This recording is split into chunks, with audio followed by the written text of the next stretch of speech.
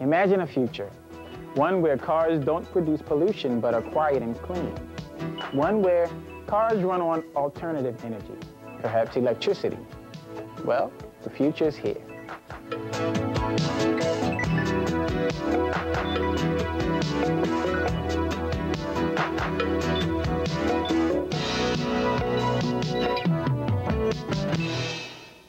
Hi, I'm Larry Gilliard, and I'd like to talk about something that concerns us all: solutions to pollution in the city. Now, one solution... Robert? Stupid Walkman. Robert, I'm trying to run the class here. Sorry, does anyone have any batteries? Batteries. That brings us to our topic today, which is electric cars. Cars that use only batteries for power. Batteries, just like the ones in my Walkman? Well, not exactly. But instead of me trying to explain the details, we should experience one firsthand. How? Well, since it's a nice day out, I've arranged for us to take a field trip to see some electric vehicles, so let's go.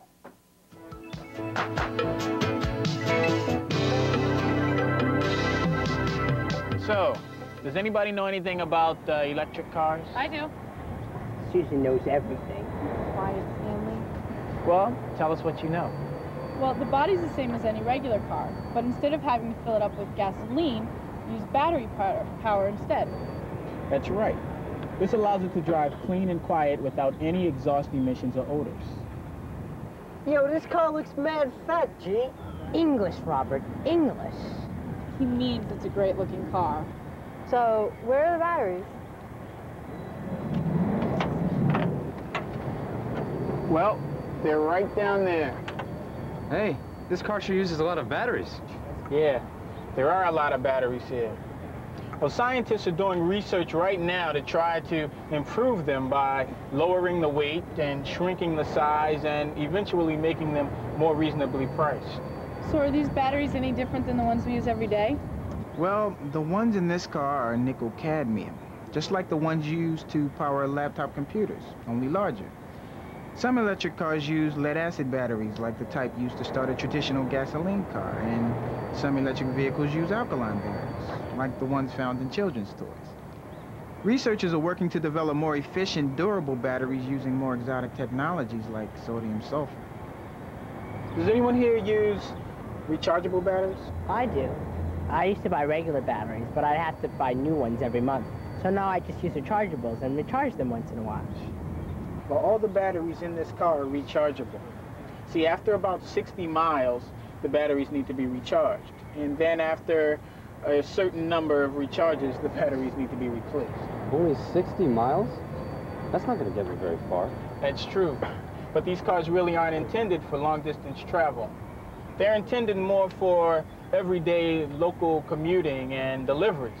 That's what most people need to do every day. But gee, how do you run this ride?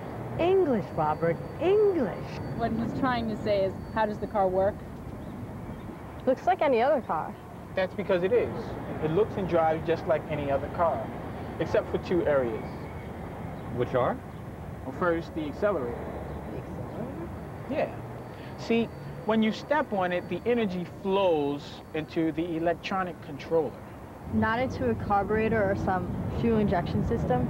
There's no gas. That's right, there's no gas.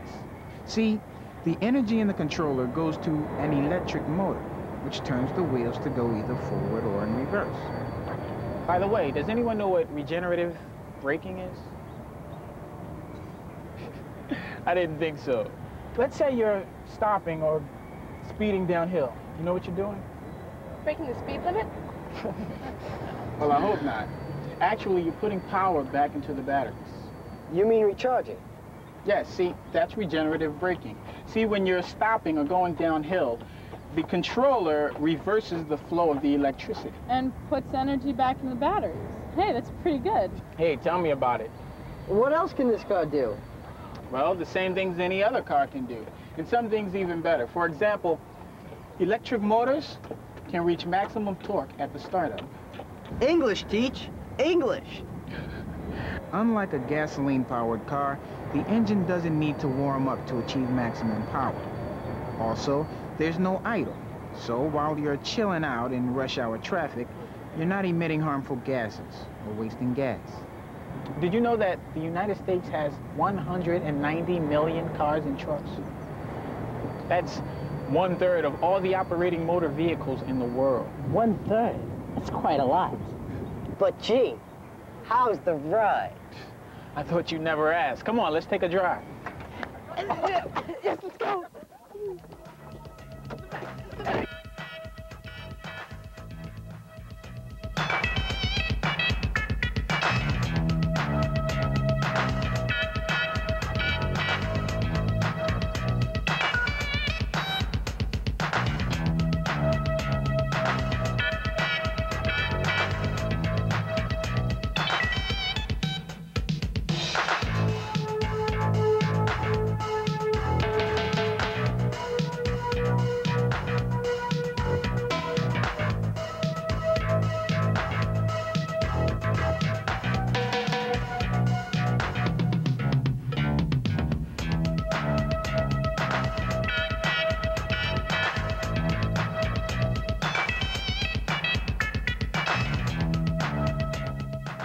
Well, class, give me some feedback. Wow, that was the smoothest and quietest ride I've ever had. It was fast enough for city travel, but I'd rather have a car that drives like a Ferrari. I think you're missing the point, John. Yo, that ride was fat, G. Well, I'm glad you all enjoyed it. You know, there's so much pollution in our city. The noise, the smog, the fumes. Some days it even hurts my eyes to walk outside. We can't go on living like this forever. We've got to change before it's too late. Well, both the federal and state governments are trying to improve air quality. One way to help do this is through laws such as the 1990 Clean Air Act or the National Energy Policy Act. These are federal laws that help regulate air pollution.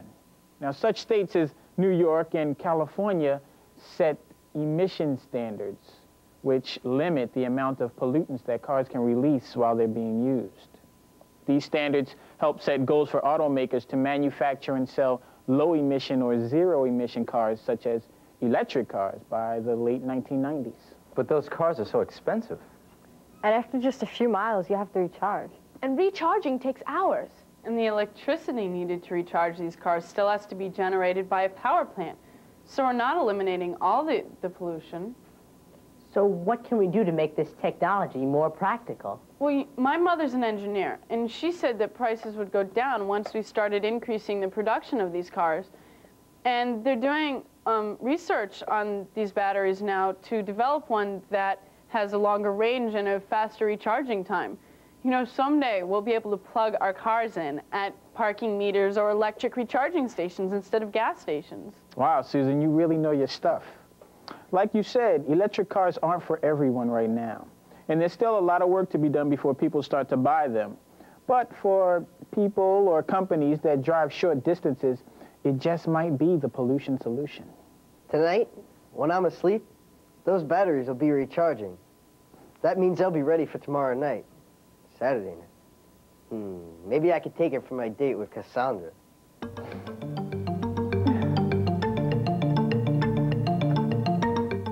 Every year, nearly 10 million New York drivers use nearly 7 billion gallons of gasoline to drive their cars, trucks, and buses.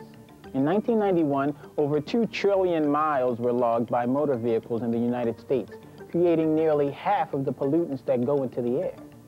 Today's electric cars are on-the-road laboratories that will shape the future of transportation by cutting down on pollution, eliminating our dependence on imported oil, and informing the design for the consumers of tomorrow.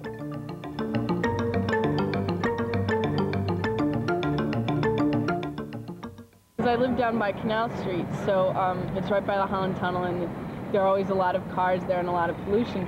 And when you're there every day, you don't really notice it. But one year I went away to Colorado to go skiing for about a week or 8 days, and so you're up in the mountains where the air is really nice, and you don't think about it. But then when I got back and I was walking to school the next day, I was waiting on the corner of Canal Street, for the light to change, and I was almost having trouble breathing, and I really noticed how much pollution there is in the air. So. Well, I hope the electric vehicle is a success in New York City, so that way it would be a better place for everyone, and people can come here and enjoy themselves much, much more.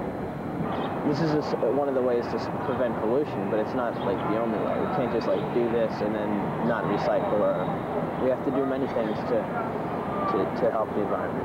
I think that electric cars are great because, you know, there's a lot of pollution, especially in places like New York City and LA, where, you know, you have, especially in New York City, when you have cabs all over the place where they just run like 24 hours a day, 7 days a week, and there's so much pollution coming out of those. And if we had electric cars around, it would drastically reduce the amount of pollution in the city.